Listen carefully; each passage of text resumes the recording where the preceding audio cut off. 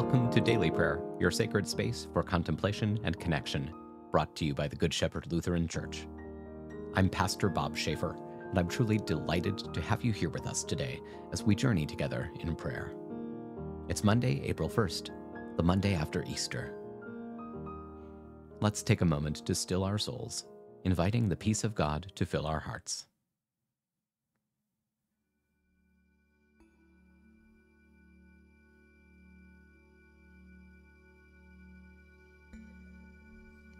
Let's pray. O God, you gave your only Son to suffer death on the cross for our redemption, and by his glorious resurrection, you delivered us from the power of death. Make us die every day to sin, that we may live with him forever in the joy of the resurrection. Through your Son, Jesus Christ our Lord, who lives and reigns with you and the Holy Spirit, one God, now and forever. Amen. Now let's hear today's scripture reading from the first letter to the Corinthians, chapter 15. May the word of God speak to our souls.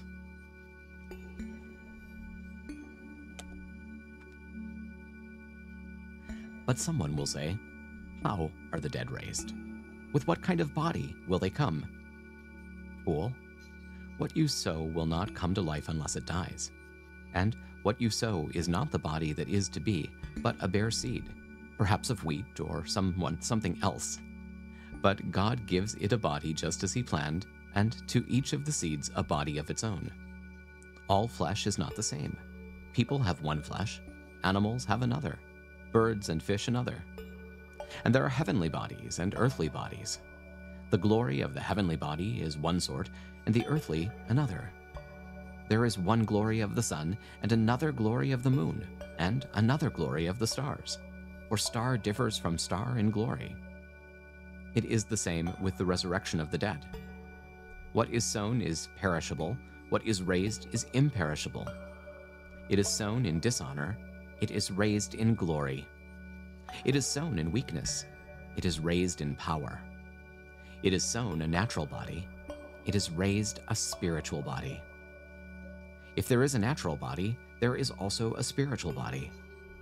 So also it is written, the first man, Adam, became a living person. The last Adam became a life-giving spirit. However, the spiritual did not come first, but the natural, and then the spiritual. The first man is from the earth, made of dust. The second man is from heaven. Like the one made of dust, so too are those made of dust, and like the one from heaven, so too those who are heavenly.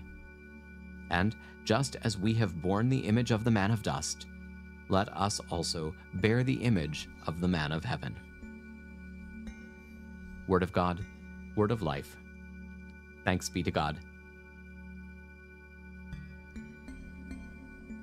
Having received the word, let us now pour out our hearts to God, lifting up our joys, concerns, and gratitude. Whether in silent meditation or spoken word, let our prayers unite us in the presence of the Holy Spirit.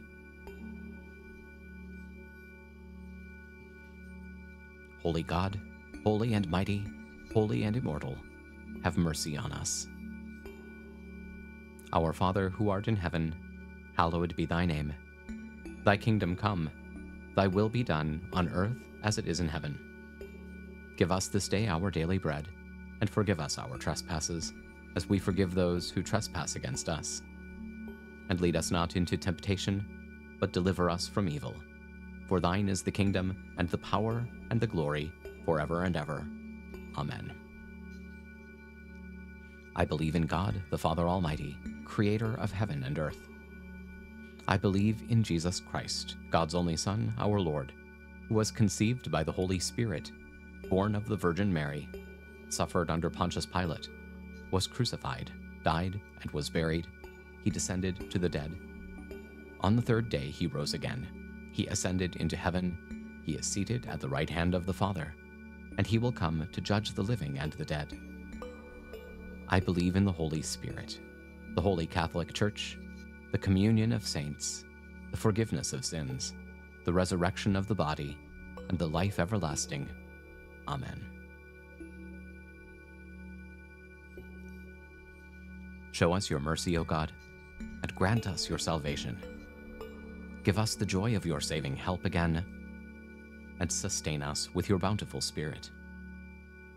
Give peace in all the world, for only in you can we live in safety. Keep the nations under your care, and guide us in the way of justice and truth.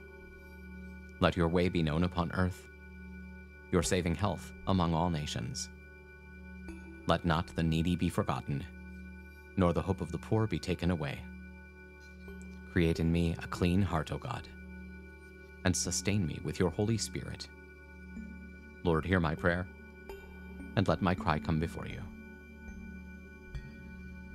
On this day that the Lord has made, let us pray for the people he has redeemed. That we may live as those who believe in the triumph of the cross. Hear us, O God. Your mercy is great.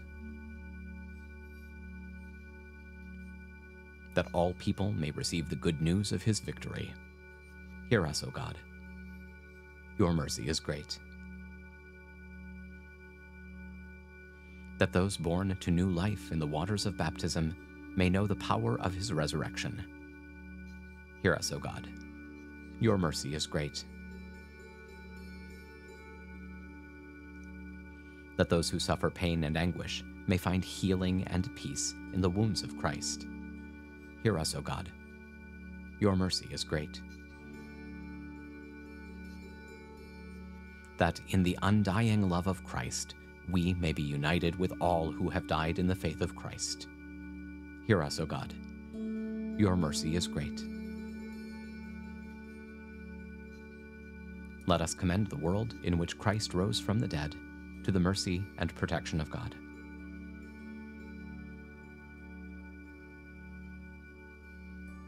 O God, you have called your servants to ventures of which we cannot see the ending, by paths as yet untrodden, through perils unknown. Give us faith to go out with good courage, not knowing where we go, but only that your hand is leading us, and your love supporting us. Through Jesus Christ our Lord. Amen. Thank you for joining us for Daily Prayer.